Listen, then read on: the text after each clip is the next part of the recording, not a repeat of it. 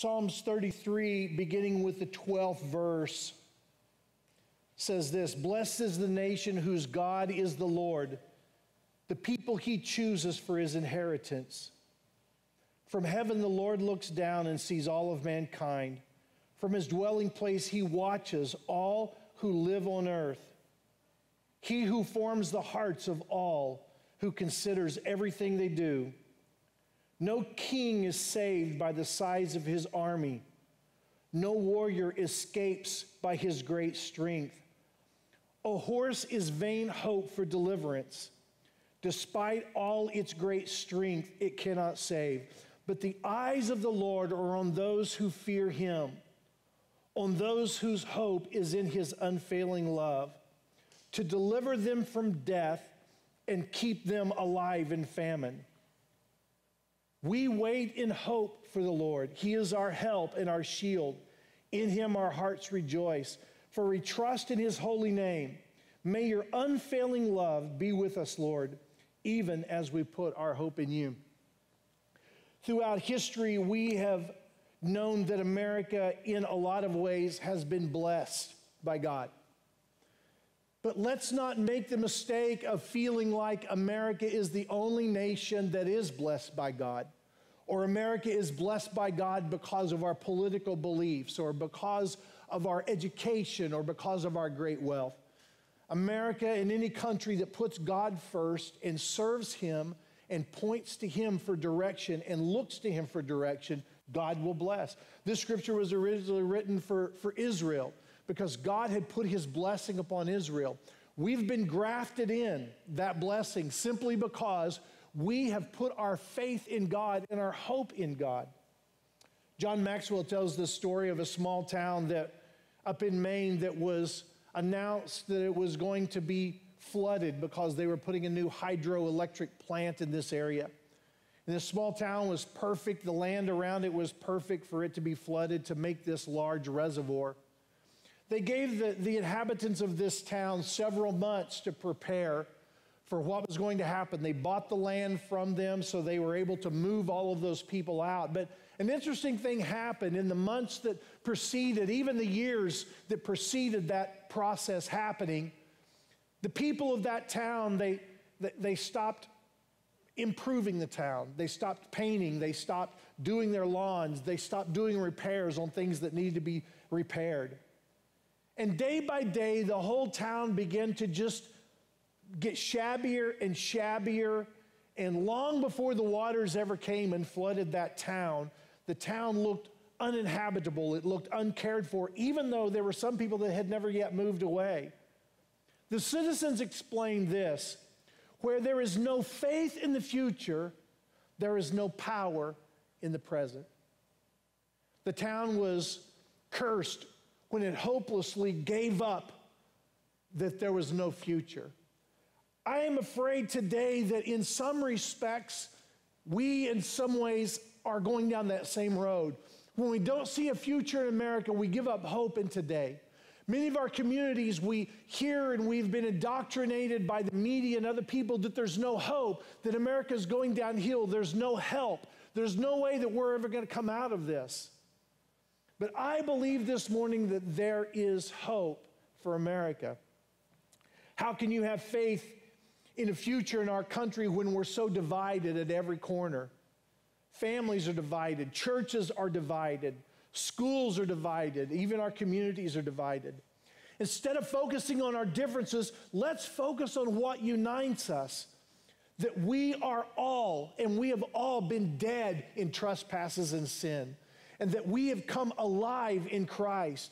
That we as a nation and we as a people and as a human race were bought with a price. And we have been given this gift to give to others and to love the people who are around us. That's what hope is. If this morning I was to talk about hope and give you some remedies for hope, I'll give you 3 things this morning. And some of this may seem like a civics lesson because I'm going to go back and give a little bit of a background of why we need to have that hope and why our hope is present in America today. Number 1 is this: our hope is in God. Our hope is in God. I think it's interesting that, especially in the New Testament, whenever you see the word hope, and many times in the Old Testament, when you see the word hope, it's metaphorically placed in there to give us a hope that hope is in heaven, that we have an inheritance, that we have a home that we're waiting to be in one day in heaven for those of us who follow and believe that Christ died for our sins and we choose to follow him. We have that hope, and our hope is in heaven. Our hope is in God. It's not a political hope. It's not a hope that our society will finally become so diverse and so accepting. But at the end of diversity and at the end of acceptance is this word called love, that I am afraid that many times in our church we forget the word love because we're so busy dividing people into segments and sections, and you sit here and you sit here and you are this and you are that. Forget all that. Just love the people who are around you and let God take care of everything else. Can I get an amen from somebody in the house this morning? We started out the right way. Our country was developed the right way.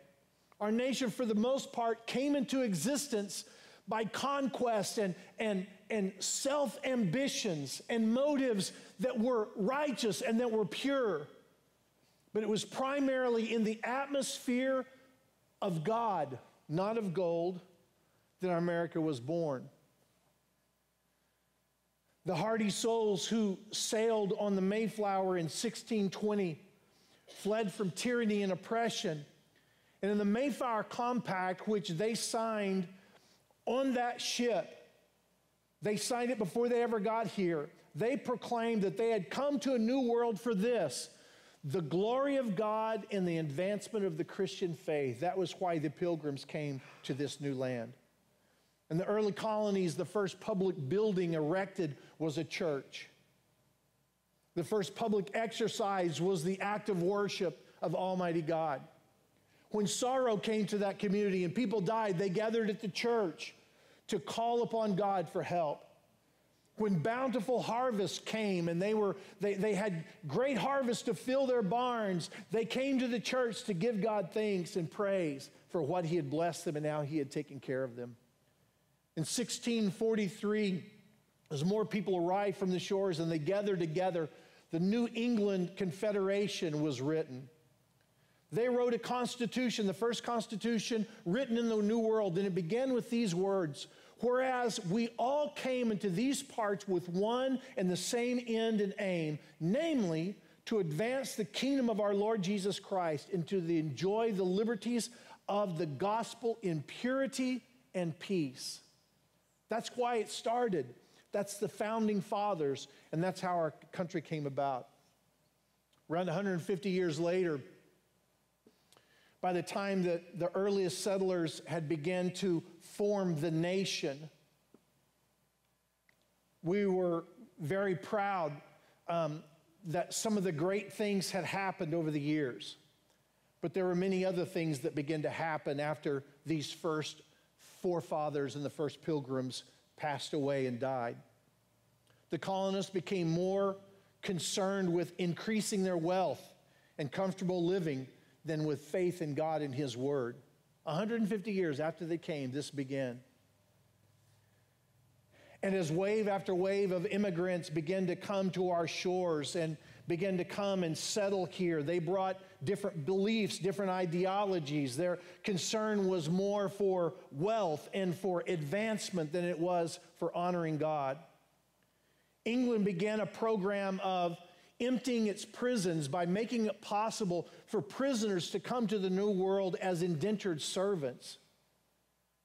At the same time, the King of England granted vast tracts of land in this new world to these prisoners, criminals who had been released, and worked as, and slavery began to be seen, and they began to bring slaves over to take care of their lands and create plantations.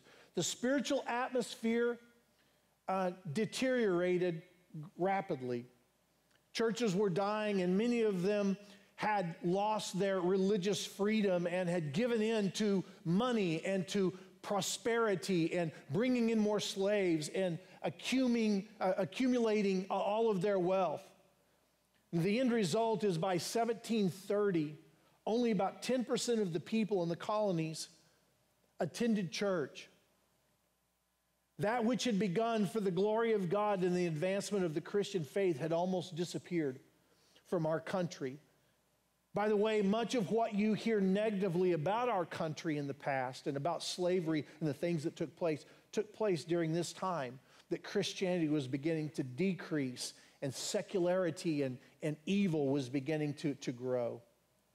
Beginning in 1734, a handful of preachers, Jonathan Edwards, George Whitefield, Gilbert Tennent, and John Wesley, and among others, began to preach in the churches and in the streets of America and in the fields.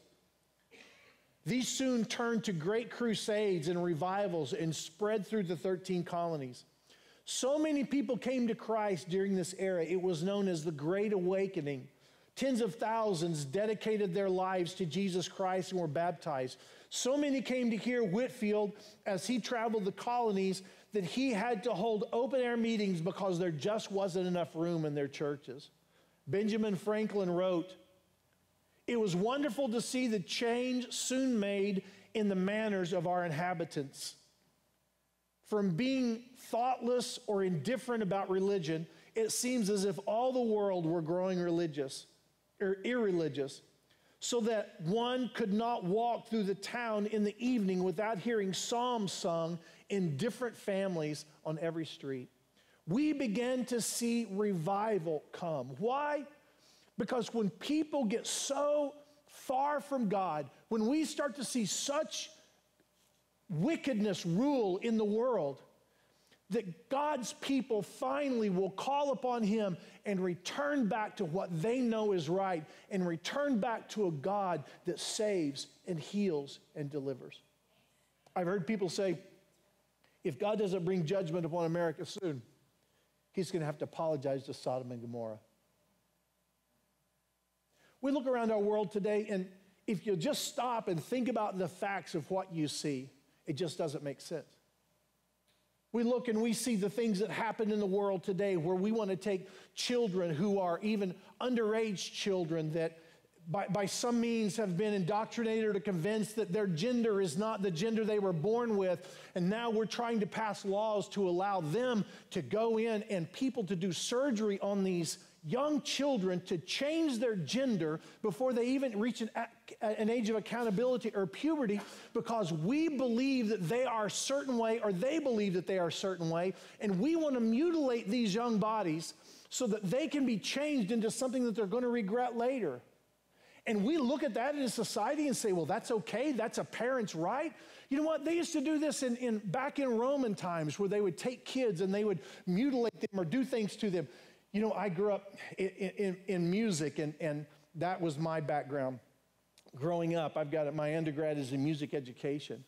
We learned that back in France and Germany and places like that, back when the classics were really coming out and they were writing great music, that if a young boy had a beautiful soprano voice and he could sing high and pure, it was so pleasing and so beautiful, but they knew that when he began to go through puberty, his voice would change and it would drop, that they actually would take these young boys and they would castrate them so that their voices would not change. And they called them, today it's known as castrati tenors, that these young boys would keep that high voice, and they did that for years. And it wasn't just a few. At one time, there was over 5,000 boys a year were being castrated so that they could be able to sing. Why? So that they could be able to make money for the groups that they were singing for, or so that they could have a beautiful voice for the rest of their life.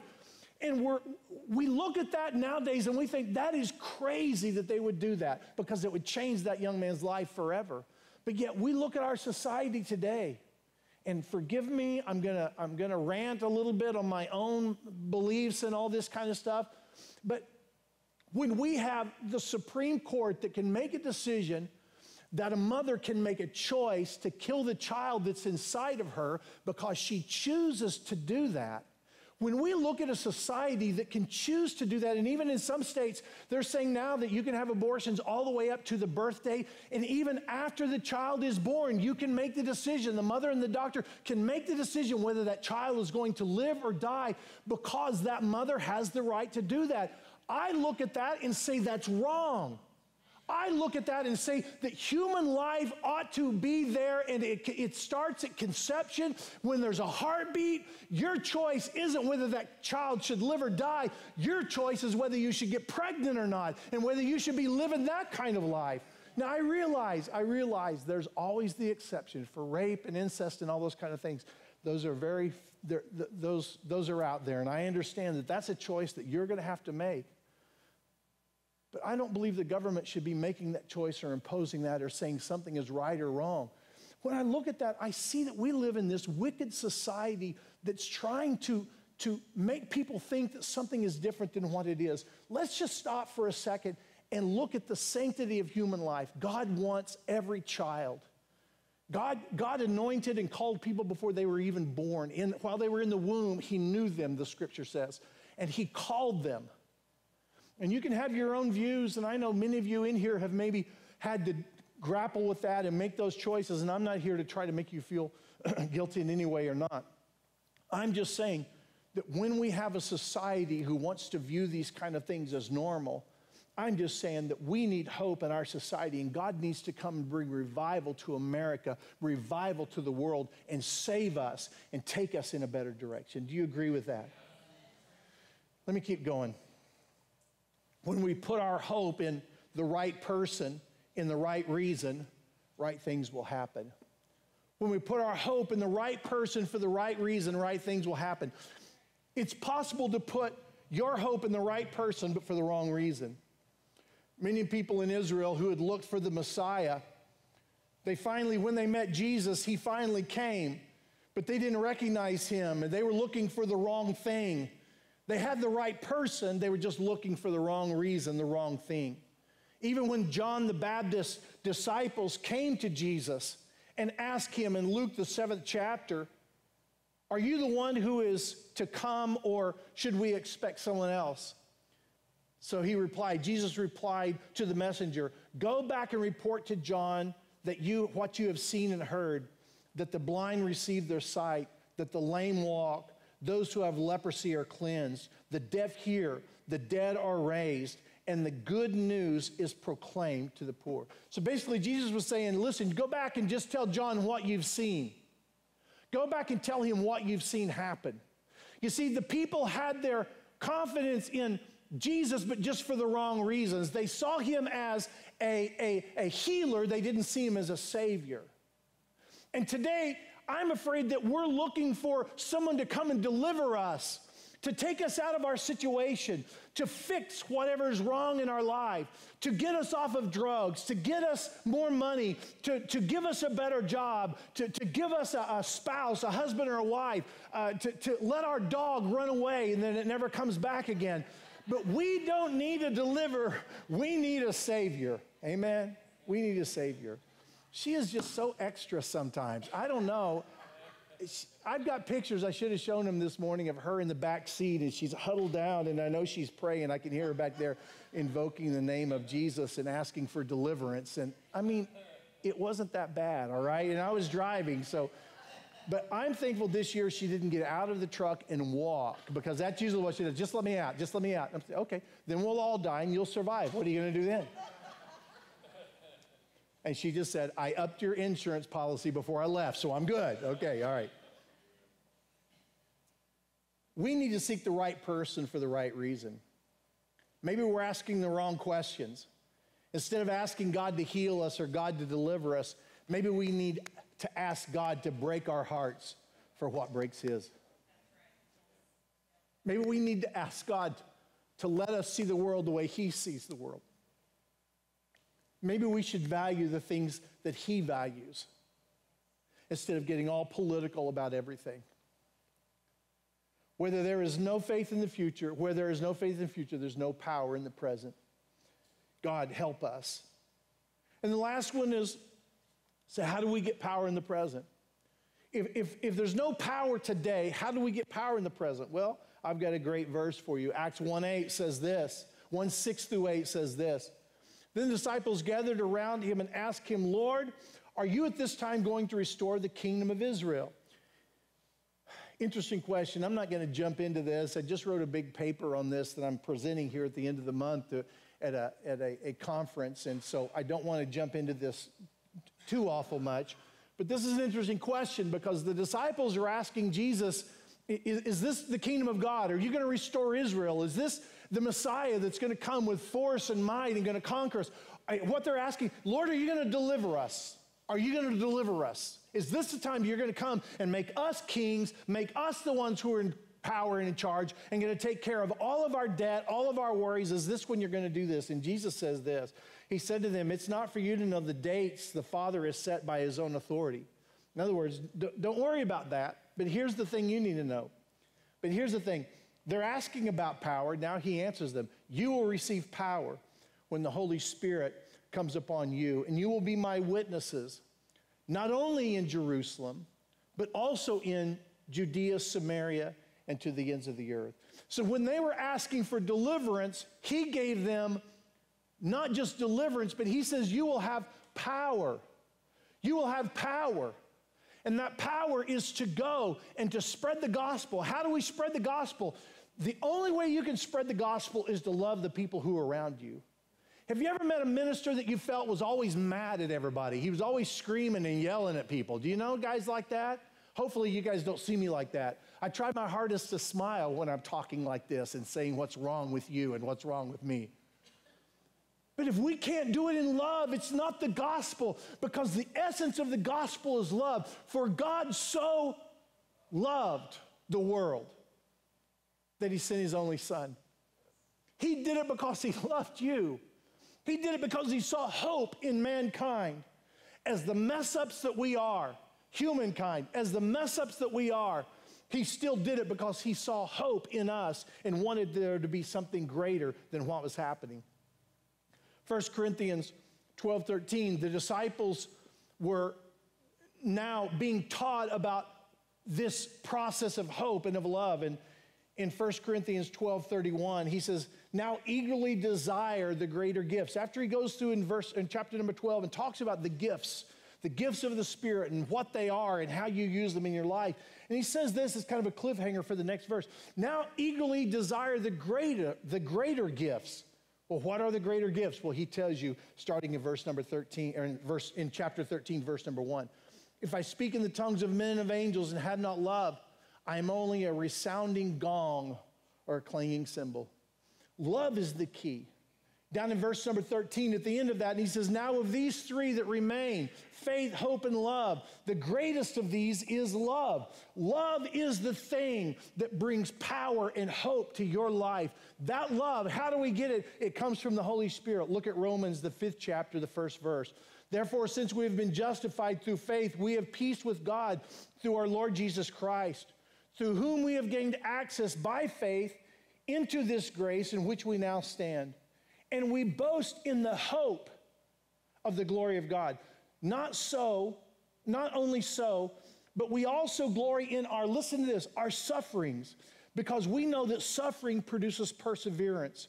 Perseverance, character, and character, hope.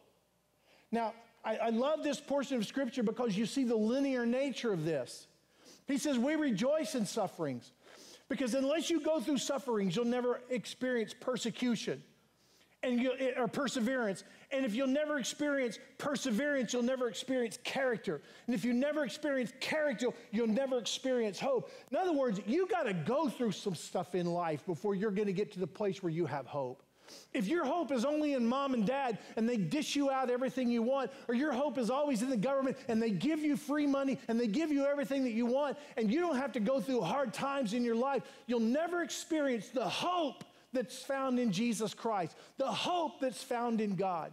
But our hope is not in governmental assistance. Our hope is not in a mom and dad that have a good job and then give us money. But our hope is in God. And that hope comes through the Holy Spirit. Let's keep reading this. And hope, verse number 5, and hope does not put us to shame, because God's love has been poured out into our hearts through the Holy Spirit who he has given to us. In other words, it's the Holy Spirit that gives us hope, because the Holy Spirit, the ultimate goal of that is to produce love, to give the world hope. Our hope comes from the outpouring of love into our lives that comes from the Holy Spirit. And that's the process that we go through. So let me read this last part here. Happy birthday, America. It's been 246 years. It's been 246 years ago this year. That's a long time for a nation to remain free, but when you take the long historical view, you're just a child among other nations. Egypt, China, Japan, Rome, and Greece all have longer histories, but are not so free. Happy birthday, America. You have a rich spiritual history that continues to influence us today. My Country, 'Tis of Thee was written by a Baptist minister, Samuel Francis Smith. The Pledge of Allegiance was written in 1892 by a Baptist minister, Francis Bellamy. The words "In God We Trust" were traced to the efforts of Reverend W.R. Watkinson. Reverend John Witherspoon, a Presbyterian minister, was a signer in the Declaration of Independence. Happy birthday, America. Your entire history has spanned only 5 generations. When Thomas Jefferson died, Abraham Lincoln was a young man of 17. When Lincoln was assassinated, Woodrow Wilson was a boy of 8. By the time the nation mourned the death of President Wilson, Ronald Reagan was a boy of 12. And now a new generation has begun. But even though you have this short history, God has richly blessed you. You are the richest nation in the world. Your national resources are still the greatest of all nations. Happy birthday, America. You're a great nation with a great history. When you were very young, a famous political philosopher visited your shores to learn the secret which enabled a handful of people to defeat the mighty British Empire. He traveled across your vast shores, from shore to shore and across the land, looking for greatness in your harbors and rivers, your fertile fields and boundless forests. He studied your schools, your military, your Congress, your Constitution, but still he could not find the secret.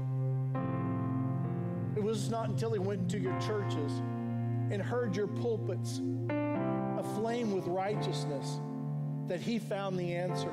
When he returned to Europe, he wrote this warning: America is great because America is good. And if America ever ceases to be good, America will cease to be great. Happy birthday, America. You are great because you are good. You are good because you are still opening your doors to those from under other lands, remembering that you are made up of those who came to your shores searching for freedom and opportunity. You are great because you still are the most generous nation, giving untold millions to third world countries, sending our missionaries to feed the hungry and starving souls throughout the world. You are great because your citizens are free and they have the right to choose whom and where they worship. You are great because you still take the side of the little guy against the bullies of the world. Happy birthday, America. The noble lady in New York Harbor stands proudly with her flame lifted to all who see, a gift from the French. She still inspires those of us who are born here and those of us who have come from other countries of the freedom that it offers to all. Happy birthday, America. Your flag waves proudly in the free air, a symbol of all who makes you great, all that makes you great. Whether at a ball game, a political rally, a concert, or worship service, she still sends a chill up and down our spine. Happy birthday, America. Your currency still carries the motto, "In God We Trust." May we learn to transfer this motto from our heads to our hearts. Happy birthday, America.